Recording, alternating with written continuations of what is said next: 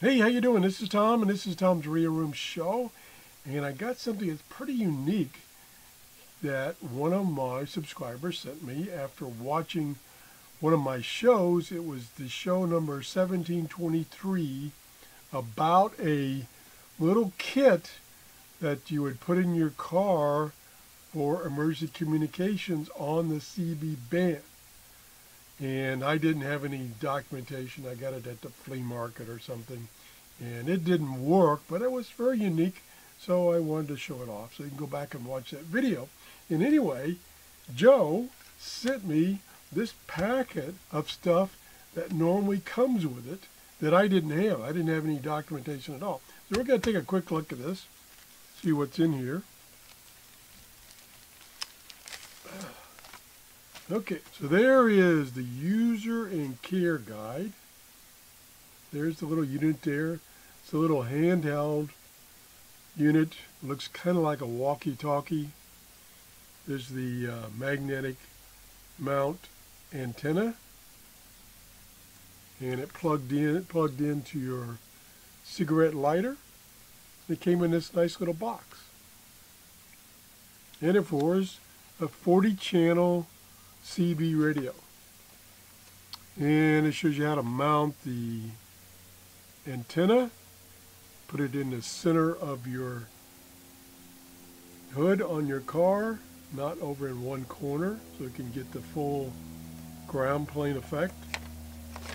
And tells you a little bit about CB radio, straight talk about CB.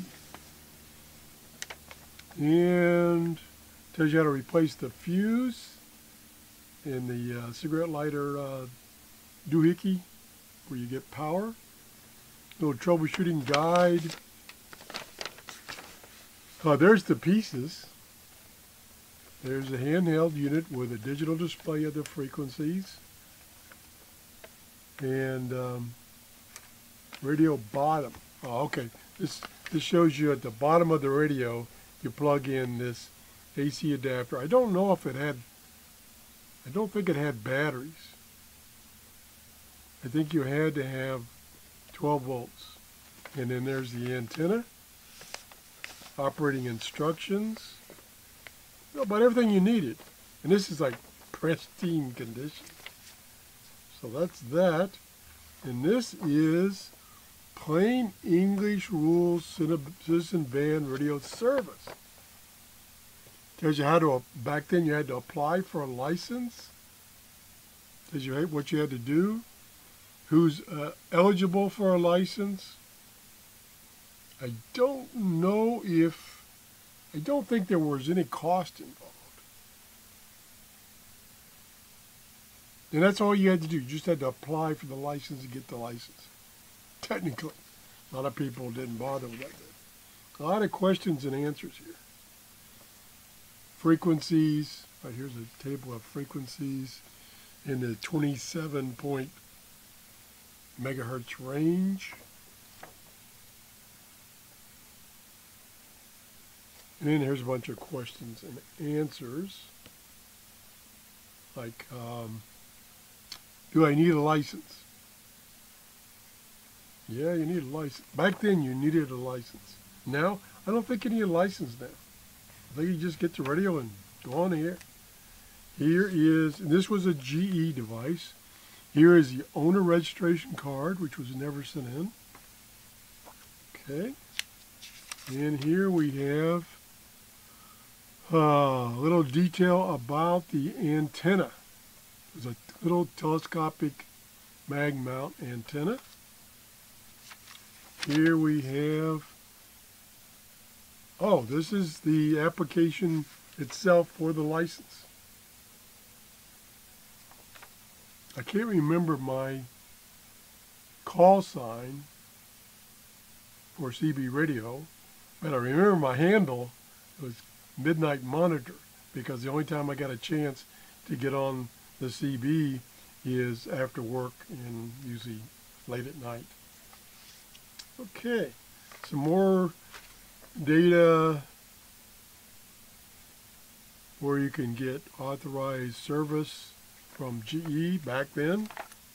Again, this was quite a long time ago. This is an order form for accessories. What kind of accessories could you get? Could you get a battery pack? Right there is a battery pack.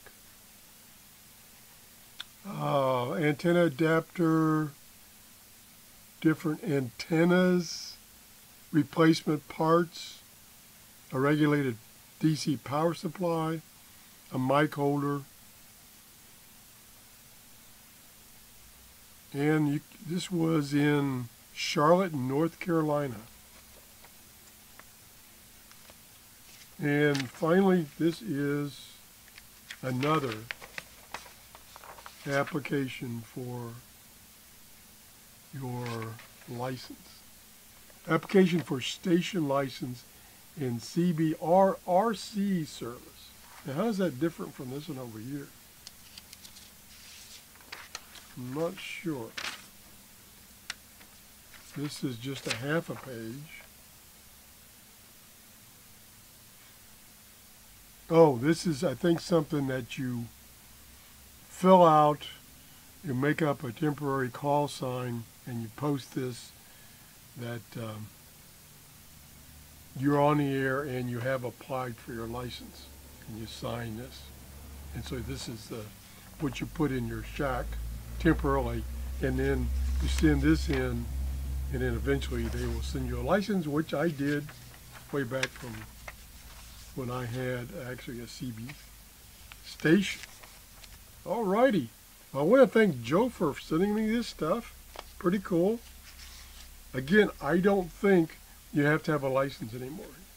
If I'm wrong, please correct me, but I think you just get on the air. I'm not sure exactly how it works now, but that's about it. Oh, one other thing. I checked my Amazon store this morning to see how things were going, and I was overwhelmed at all the purchases. And I would say 60% were not radio related, which means people would take my link, which is in the description below each video, go to my Amazon store, and then maybe look around and didn't see anything they wanted, but while they were there, they bought something else. Like, I'm trying to remember some of the things that were bought. I don't remember. I remember some tea. Tea was bought, and I got a small commission because they went through my link. So I appreciate that. We're thinking about getting one of those X data. Is it XD data, or what's the name of that radio? But there's a radio that's been out for a while, and I've been hesitant to get it. It's been reviewed by a lot of other YouTubers, and it seems like it's a pretty good radio. But it's very similar to other radios, so I kind of been hesitant. So now that I've got a little bit of commission built up from my Amazon store, I'm thinking about getting that. And I'm trying to remember, I think it's like an R-108 AM FM shortwave radio. I think it even has single sideband. Just bear with me for a second. I'm going to look it up because I'm probably making a mistake here. I'm using my old computer because it's using Windows 7, but it's a little slow, so bear with me. You could stop watching if you're not interested in what that is. Let me go to Amazon. And okay.